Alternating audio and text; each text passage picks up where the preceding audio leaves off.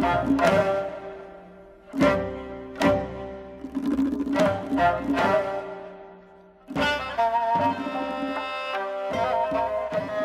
heroism of the Iranian women during the Qajar era holds a special place in the history of Iran. Towards the end of 19th century, Zarrintaj Qurratul Ain was a well-educated woman, talented poet, and passionate advocate of freedom and women's rights.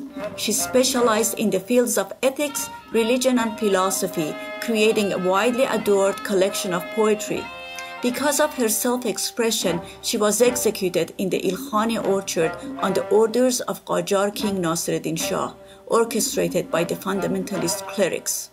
The Iranian women's movement first emerged sometime after the Iranian constitutional revolution in 1910, the year in which the women themselves published their first journal. Dr. Masumeh Kahal was the woman behind Iran's first weekly publication titled Knowledge. Masumeh was the first woman journalist and ophthalmologist in Iran.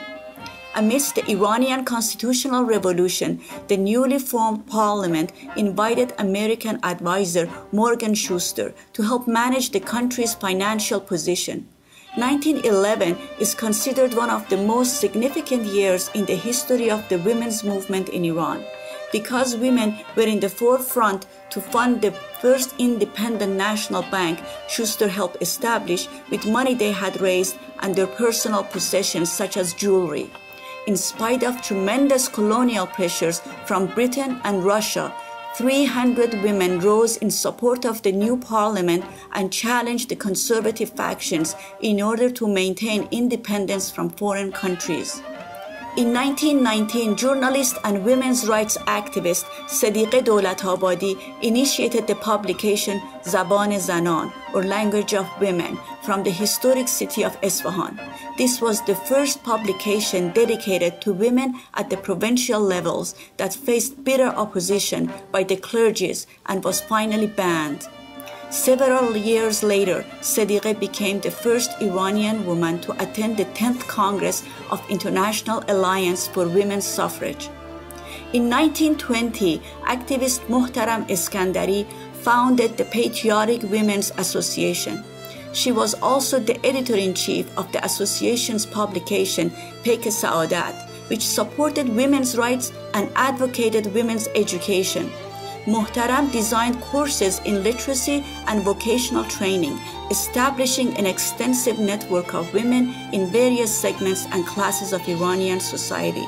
Reza Khan, the first monarch of the Pahlavi era, launched a bloody oppression in 1921 to put an end to the tribal rule and establish an authoritarian government guised as modernization.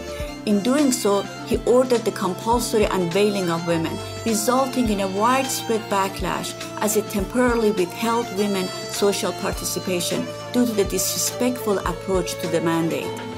Seclusion from social activities added to the sad experiences of sensitive and tender souls, making the popular poet Parveen Ehtesami the most sincere voice of an oppressed and suffering people. Parveen was born to an artistic and literary family in 1906, beginning her poetry at age 8 and continuing until her young passing at the age 25. Her work of 210 poems became the mirror of an unjust and cruel world comprised of the corrupt judiciary and clergy rulers.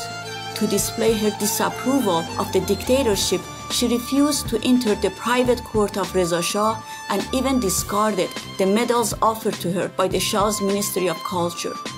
In the 1940s, during the reign of Mohammad Reza Shah, women played a pivotal role in the oil nationalization movement led by Dr. Mossadegh, significantly shifting British dominance in Iran. With Dr. Mossadegh leading the National Democratic Movement, women were able to make great progress. In 1952, women won the right to vote in municipal elections. In 1953, a new social code was adopted, broadening equal rights for women. Forough Farrokhzad is arguably one of Iran's most influential female poets of the Pahlavi era. She conquered limiting barriers of self-expression and social aspirations women faced, which ultimately led to the complete banning of her poetry by the Islamic Republic after her death. Some view her as a symbol of courage who gave a strong feminine voice to the contemporary Iranian women. Negah Kon, Look, is one of Forogh's most famous poems that depicts the sacrifices Iranians have made for freedom and liberation throughout the country's history. Fatemeh Amini, a leading activist in the Iranian people's struggle for freedom, was among those rare women who opposed Mohammad Reza Shah's dictatorship in the 1970s.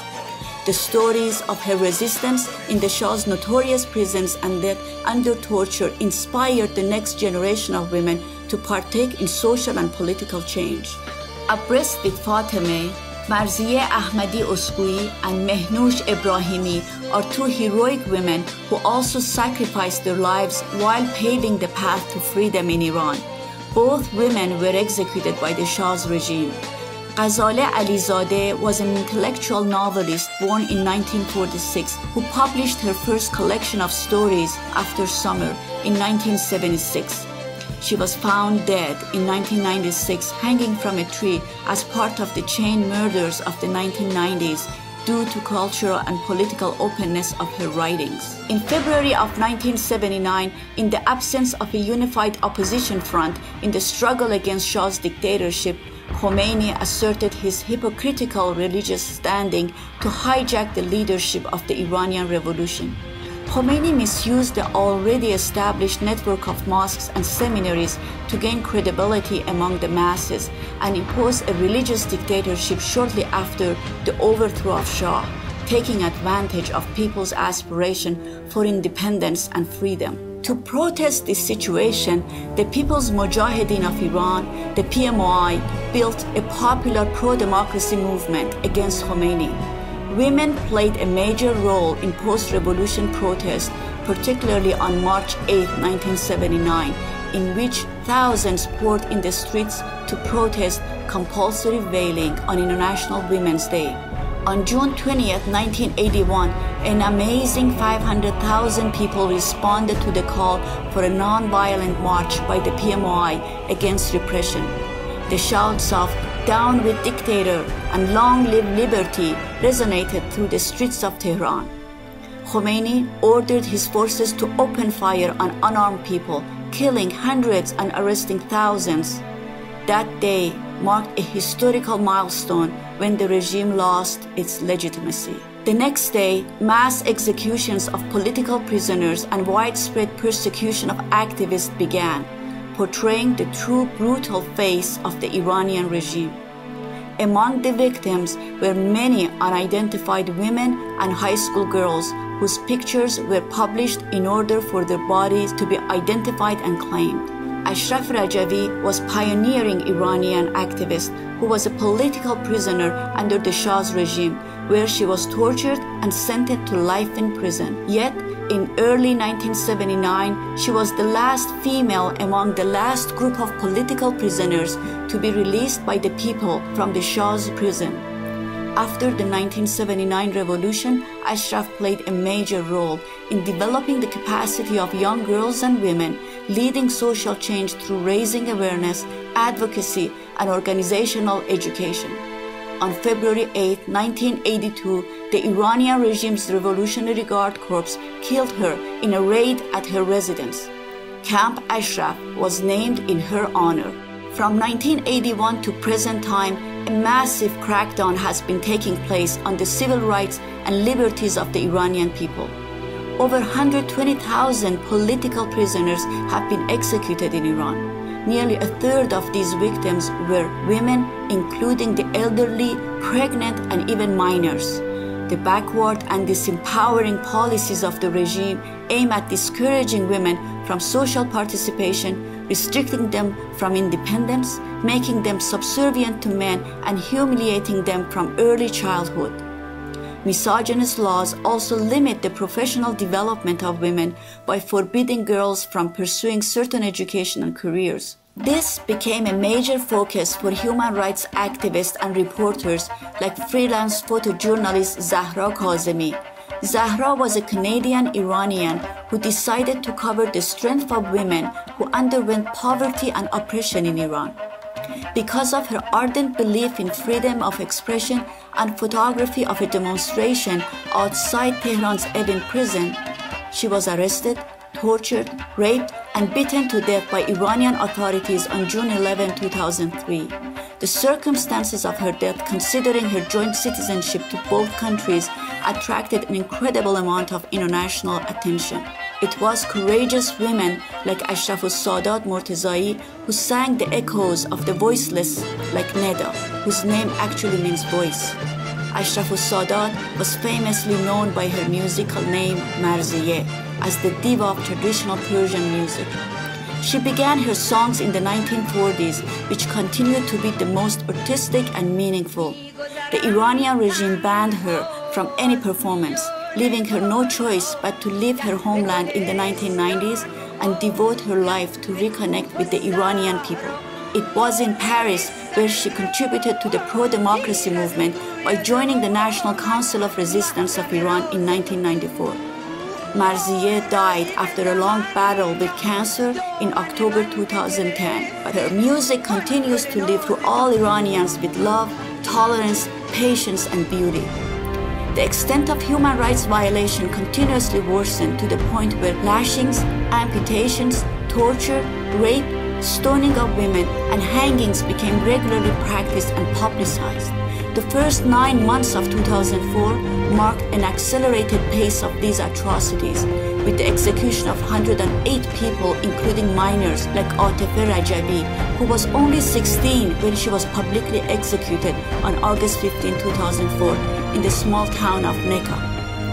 On February 6, 2005, the United Nations Special Rapporteur on Violence Against Women chastised the Iranian regime over their human rights abuses and discriminatory laws. Stoning of women is one of the cruelest forms of capital punishment, yet the religious dictators ruling Iran routinely practice it with the aim to torture the victim to death. As stated in Article 104 of the Iranian regime's penal code, the stones used in stoning should neither be big as to kill the convict at the first or second blow, nor too small that it would not classify as a rock. Despite all the double oppression imposed on Iranian women, they continue to be the leading force in the people's pro-democracy movement. The most recent example of this is the 2009 June uprising, where the world witnessed Iranian women striving to free themselves of a religious dictatorship. Shoulder to shoulder, millions of Iranians fought for democratic change, persevering in the face of a brutal repression.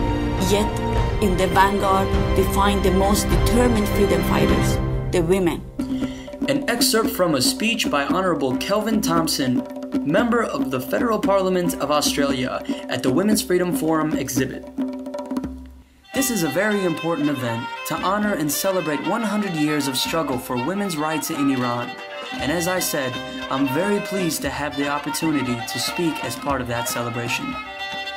Finally, I want to salute the courage of those people in Iran who for over 100 years now have fought the cause of democracy, of human rights, and in particular women's rights for the equal status, treatment, and representation of women.